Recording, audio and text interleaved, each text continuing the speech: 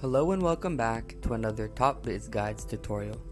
In this video, I'm going to show you how to log hours in the timesheet inside Clockify. So the first thing that I want to point out is the difference between timesheet and time tracker. Time tracker, which I've shown in another video, allows me to track time for myself by clocking in or adding an entry by myself, the clock in and clock out time. However, timesheet, if I'm an admin, as opposed to a regular user, I can actually add hours for my teammates as well, not just myself. So as opposed to time tracker where it's only clocking in and out for me, in the timesheets I can actually add hours throughout the week for teammates as well, if I'm a manager or an admin. So those depend on the settings, which I'll cover in another video, of course.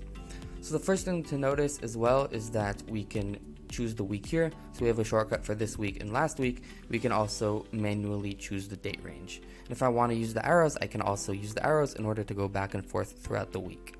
Now, in order to add an entry, I'll simply click on select job, select the relevant job, and then I can just add hours for it throughout the week. So I have 8 hours copied into my clipboard, so I'll simply paste them in, and you can see that the hours have been added. If I want to edit, I can of course click and edit over here, and then I can add a description, add tags if I want, change if it's billable or not, and change the hours and minutes of course as well. Once I'm done, I'll click on save, and that's it. So we've added, and this is how you can also edit entries made to the timesheet as well. That's it for this video. I hope you enjoyed it, and as always, I'll see you on the next one.